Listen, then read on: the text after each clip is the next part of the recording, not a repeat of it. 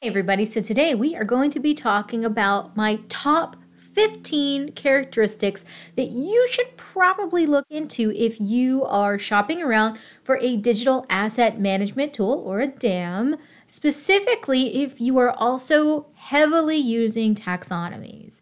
So a big thank you to Marissa for inspiring this video. All right, and just keep in mind that all of these aspects are questions. If these things don't mean a lot to you and your business, then it's fine. You have to look at the list that I'm going to be presenting today from your perspective of your company and what your taxonomy actually needs. If you have a small taxonomy, some of these questions are not going to be relevant to you. If you have no knowledge graph capabilities, there might be a few questions here that you don't need to worry about. Prioritize these questions based on your use case. All right, so with that, let's go get started. All right, so let's start with number 1. Are you ready? Are you and your taxonomy ready for a digital asset management? This is maybe a no-brainer, but some folks will start into this assessment without really knowing what their taxonomy is. Their taxonomy maybe isn't healthy enough to really do a lot of DAM work, or they just don't really know what they want their taxonomy to accomplish if they are shopping for a DAM. So make sure you do your checklist on whether your taxonomy is ready for a DAM. And if you don't have your own checklist and you are interested in hearing what my checklist is, make sure you leave a comment down below so I can make another video on that. All right, so number 2 is, do they actually have a taxonomy management component to the DAM? And it's fine if they don't. And honestly, between Marissa and I, we have not really seen a DAM that has the full capacity of a taxonomy management tool that you would maybe get as a standalone tool. But, you know, a miracle could happen, so make sure you ask that question. Now, if they don't have a taxonomy management tool associated with the DAM or built into the DAM, you want to make sure that, one, they can actually upload your taxonomy. Make sure you ask what format does it need to be in, what do they actually allow versus what they don't allow, how hard is it to actually do that upload? Is it a file? Can you do it with APIs? All of those kind of connective questions are probably good to ask at this stage because you need to get your taxonomy into this tool in order to be able to use it. Now, if they do have a taxonomy management tool within the DAM, you want to go through your checklist of what makes a good taxonomy management tool, which, again, if you're interested in my take on that, leave a comment down below. I will also link a playlist of all of the taxonomy management tools that I have reviewed on this channel if you're interested in looking at that as well. All right, number 3 is, do they know what SCOS is and can they use it? And, you know, SCOS is by no means the only way that you can get vocabulary data into a DAM, but I like to use SCOS the most for anything control vocabulary wise because it is the main standard for that kind of data. So it allows you to do interoperability. It usually helps with better ingestion, lower ETL, that sort of thing. But if they don't have SCOS and they maybe just allow CSV or something, you know, maybe a little lower down the tier of standardization, that's still fine. But just make sure that the components you do have in your taxonomy, refer back to number 1 that we discussed, is compatible. And that kind of dovetails into the next feature that you want to think about, and that is, how is the taxonomy actually applied within or adjacent to the DAM? And I say adjacent to because if you are using a taxonomy management tool that is outside of the DAM and it does auto indexing, maybe you want to make sure that that flow goes into the DAM. That's another aspect that you want to make sure that you understand. Is there automated tagging either in the tool or outside of the tool that you can utilize? A lot of DAMs have a lot of content, and it would be great if all that content was tagged. But if it's not, or you have a large ingest of content, maybe, you know, certain parts of the year, you have a lot of regulatory things that go in, or it's like your big event of the year, or your big new product is launched, whatever it is, you want to make sure that you can do auto tagging if it's important to you. And if it's not important to you, make sure you understand how easy is it to manually tag things? Because even if you're manually tagging things, you want some shortcuts like maybe type ahead or things like that that would make your life a little bit easier. And along the same vein as automated. So if this tool is automated for the taxonomy tagging, you want to make sure that you understand the logic of how the tagging is done by the system, and if you can update or tweak that logic, because you might not agree with the way that the machine does it, or you will perhaps find a common error that it makes. You need to be able to go in and update that. Along that same vein, you do want to understand, is it rule-based logic for auto-indexing, or is it more machine learning based, which is like using training sets and, a golden corpora to train the machine on? I actually prefer the golden corpora method just because it is more true to form. It's going to really understand the linguistics and the composition of your content in order to do the auto-indexing. But I also know in DAMs, you don't always have content that is eligible or well structured enough to do that kind of auto-indexing.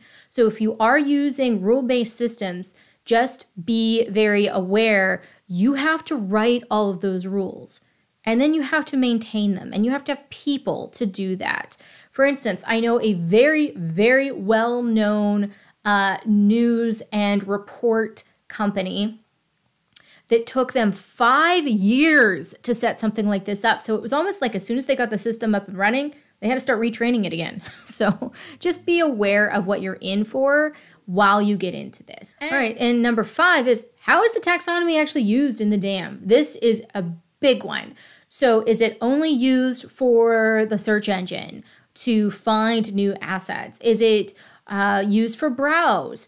Is there any way that you can start to do some suggestions? For instance, hey, others in your department commonly also search for these things when they search on that topic. So some of those things might be helpful for you. And can you customize them? Because maybe they do have maybe recommendations and other things, but if they're built off of just the most common searches and you don't know that their search engine will build that logic out from all the searches from across all the different departments, if you don't know that, you could say, oh, great, it does suggested searches. That's amazing. But a recommended search for your department versus, let's say, the accounting department are going to be very different. So you want to make sure that you understand how that stuff is working and ask if it can be calibrated to your specifications. The next is near and dear to my heart because it's a big part of my day job and a lot of what I talk about on this channel. And that is, does the DAM support query expansion or even knowledge graph behind the scenes, or even from a browsability perspective, because you can use knowledge graph structure for browsability.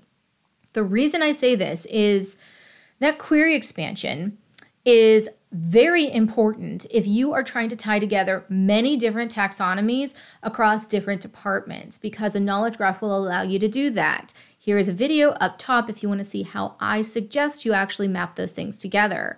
The other thing is, even if you don't have multiple vocabularies, having a knowledge graph, or at the very least query expansion, which is more of like a lookup table, like an if-then, if they type this, then it might mean that kind of thing. That's really helpful for incorporating your user's natural language into the search engine so that if they don't know the correct taxonomy term, they will still be able to find the information, or maybe they know a legacy term for it. Those kinds of things are really helpful to have in query expansion.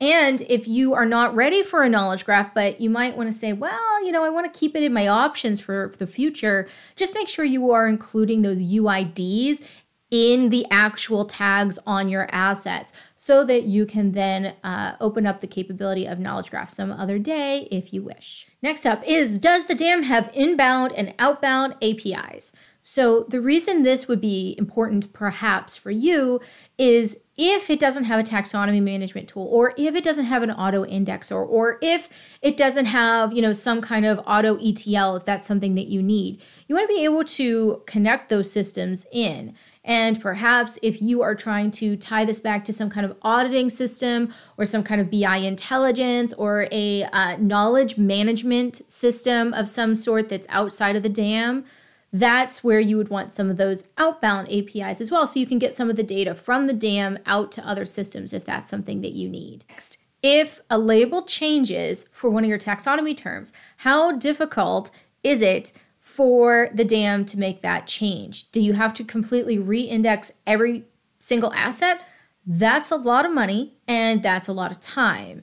And that could be a real blocker for you. If you have maybe an outdated term that is maybe even offensive and you need to update those things, making sure you understand the level of effort on changing a label is really important. If you're using those UIDs that are kind of like the hidden factor behind that label, then you're probably good.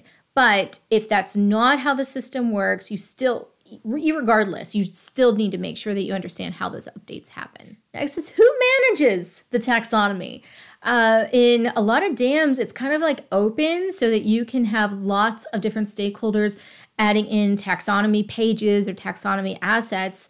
You can update this with roles. So if you have a role in your dam as taxonomist or something along those lines, maybe those are the only people that can make updates. But you do want to make sure that you understand not just, yes, we have roles. Yeah, but what does that actually mean? I hear a lot of people say, oh yeah, we have all the good stuff like roles and security. Give me some detail on that, because some taxonomies, especially for corporate, it can be akin to corporate espionage if you don't really understand the security of who can go in and look at your taxonomy and your search logs and some of the other things in the dam. So make sure that you understand not just who updates the taxonomy, but the roles, responsibilities, and security aspects of this as well. Yet another role that you might have in your dam is data governance or data governance officer.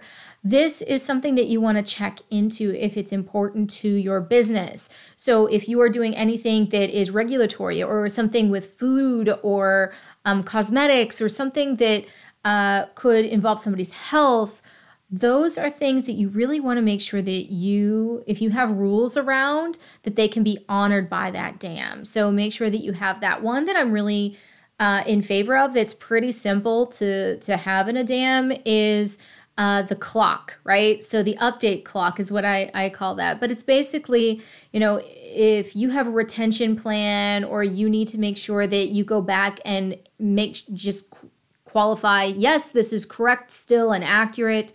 Maybe you have to do that on each taxonomy term or, certain indexing on very important documents so that they get found. Those kind of things are pretty basic, and data governance can get way more complicated than that. So if you do have a lot of those rules or you're thinking about doing those, make sure your dam can handle it. All right, so this next one kind of ties back to that API question a little bit, but does the dam allow you to add tags to all types of content? So some dams will only allow you to add tags to textual kinds of content, or maybe the metadata that associates with a piece of content. This is something that if you have videos or presentations or, data sets even, if you need to be able to add tags to those, even outside of the metadata perhaps, maybe some hidden fields are an option. But making sure that that dam can handle all the different types of assets you have, and also understanding the level of the tag. So for instance, a Word document is just one document, but what if you have a book that has book chapters and maybe even sections of that book? If those are important to you, if you have manuals or some kind of maintenance service kind of things, you need to make sure that those giant documents have different sections or different chapters in them, and that your dam can help you zero in on those different assets, because it's the worst thing giving a dam over to your end user. They find that one document they need, but that document is 1,000 pages long. They don't know what they're looking for. It's going to take them forever. So do yourself and your users a favor and make sure you ask this question, because, well, maybe it doesn't do those things. There are other tools that you can get to tag videos or segments of a video or segments of a book. So if the dam does not do these things, it's not a make or break moment. It's something that you will just have to make sure that it has those ways of doing the API callbacks or some other mechanism to get that data into the system. The next is, does it support a data fabric? But if you are trying to tie together multiple tables from multiple databases, being able to use a data fabric or some kind of data connective system that they might have. So making sure that they can handle all of that with something like a data fabric, whether they call it that or not, isn't the point. Just making sure that they can tie those things together in an effective way. Knowledge graph is a good way to do this, but I also understand that not all dams will have that knowledge graph capability at the document, table, or database level. So it's good to just ask that question. Next is, which languages do they cover? Unfortunately, a lot of dams that I'm familiar with don't cover a really wide range of languages. And maybe that's not really important to your business if you don't have, a global workforce or a lot of people at your company that maybe speak other languages. But that is more and more common. That is a good thing. So just make sure that you ask that question and ask which languages and maybe even which dialects if they go that deep, because that would be really helpful for your end users. And not just for your end users, but your content too. Your content might not be in only one language. So making sure that the dam can not only have tags for those languages, can do searching at those languages, parsing of the queries, making sure that it can read the documents in those other languages, and your taxonomy if it's in multiple languages. All of those things have to be a part of this which languages do you cover question. Taxonomies, they're not always in a hierarchy, and that's unfortunate, but very common. So if you have a list of companies or a list of people or a list of parts, those don't always resonate well in a hierarchy, unfortunately. So maybe you have a lot of flat lists, or maybe you have a poly hierarchy where there's more than one broader term or child term for anything.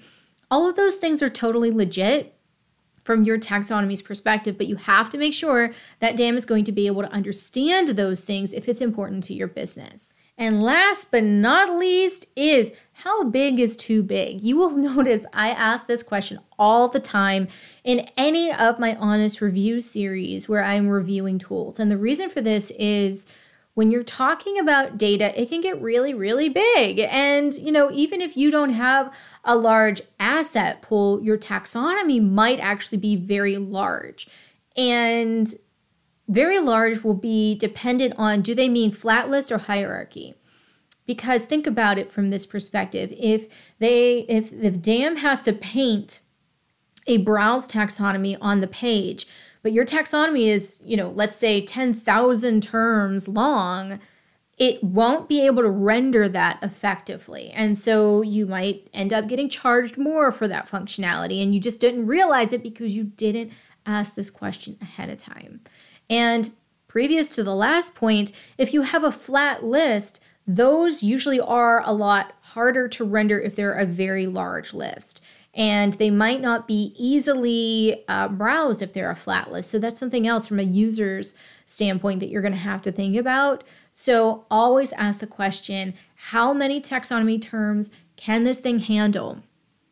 Is it only in a hierarchy, or what if it's a flat list? Ask these questions, because I have learned the hard way in my own experience. If you don't ask this question, you can be in a world of hurt later on. All right, so I hope that list has helped you with some questions that you might want to ask if you are searching for a DAM and you are a heavy taxonomy user. All right, so with that, I want to thank you very much, and I'll catch you next time.